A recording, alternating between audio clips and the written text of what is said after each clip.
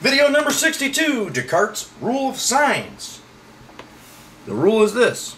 The number of positive real zeros of f of x will always equal the number of sign variations of f of x or the number of sign changes of f of x minus 2n.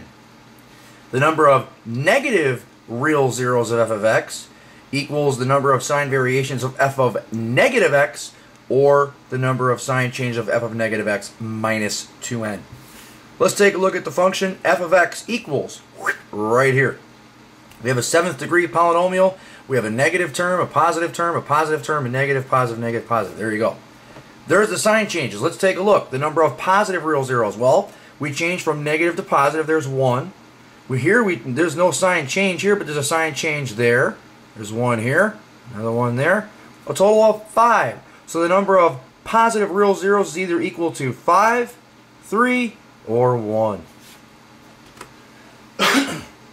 The number of negative real zeros, we're going to take a look at f of negative x. Well, what do we know about plugging in a negative number?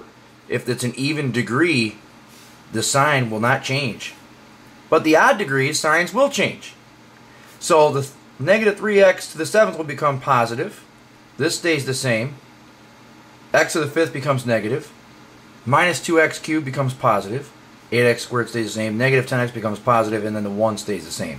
What are the sign changes? Nothing here. There's 1 there, 2, and that's it.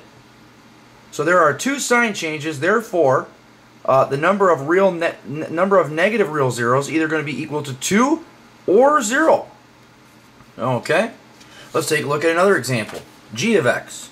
The number of positive real zeros, well, there's no sign changes at all because it's all positive.